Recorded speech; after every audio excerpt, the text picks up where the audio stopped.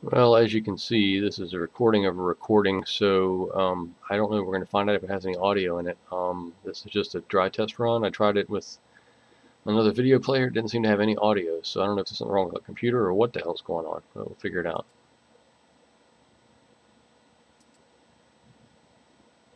Okay, well, There's some audio.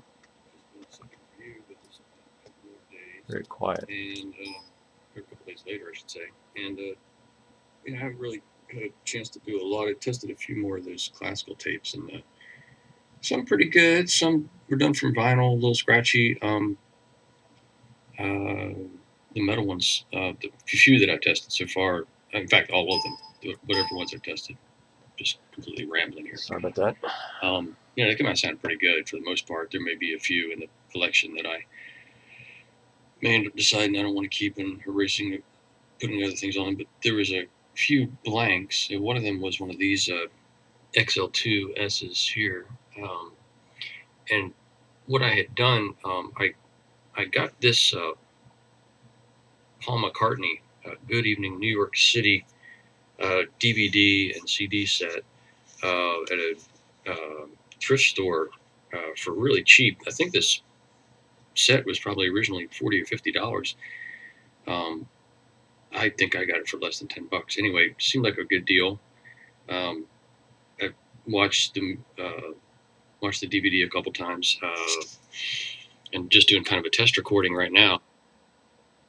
And this is how the test recording came out. That was hard to see there. So anyway, sounds good. I'll skip through some of this junk here. This is kind of a long video. So let's see. 4 years, I finally got a new cell phone, and I was having some problems with the. Can't play the music back because that's a little more close up. Copyrighted. I'm sure I'll get a copyright strike for that. Anyway, kind of a cool little setup. Let's see if I can do it without shaking the camera too much. God, I'm sure that's. I always get agitated by people that shake the cameras too much on these videos. But anyway, there's this little panel down here, and this says record balance, output, fade speed. Apparently, it's got some kind of a thing where you can control the. It doesn't like have one of those master faders, but apparently somehow by generally, I mean, nice guy, but it's hard to see working.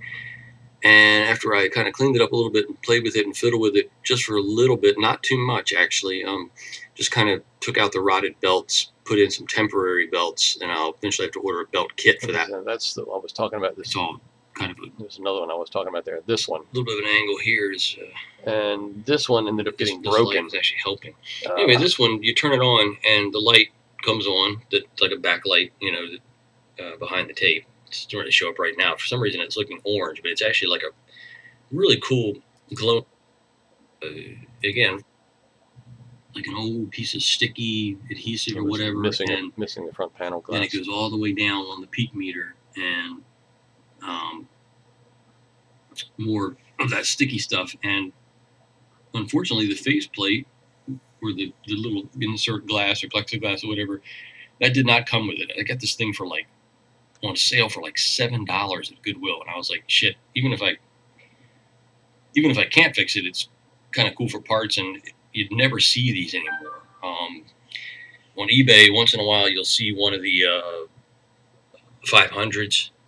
They call this a V-518X. So it's got the DBX, and it sounds like, again, it sounds really good. It's in pretty good shape. The inside was. So anyway, that one ended up looking like busted up. Let me see if I can show you that.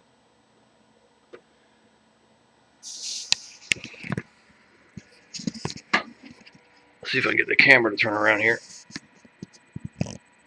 That is this shit show right here. So as you can probably see, the switches and everything, I kicked something into this basically, so this whole thing got busted up. In fact, this whole piece right here was broken up and fell out. I put it back together the best I could, so unfortunately it won't go back together any further. It's just this piece behind here is so shattered and busted, it doesn't even stay in place. It jiggles around. But you can still manage to push a few of the buttons and get it to work. I had to super glue all this back behind here, and that's missing parts. And it's just a total mess, but it still works and sounds good enough to just check a few things and fiddle with, maybe keep it for parts or something later on. So here's a cheap man's pause, because I got too much on this computer. Try to. So back to this mess. And anyway, so happy St. Patrick's Day, by the way. Like anybody gives a shit. I'm half Irish, and who gives a shit, right? So, yeah, there's a little bit of, there's that.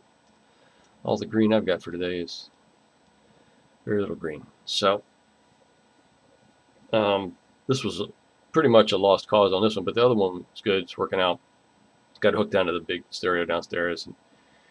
And, see if I can put together film, or see if I can show some video of the unboxing. I had some unboxing of some tapes downstairs, and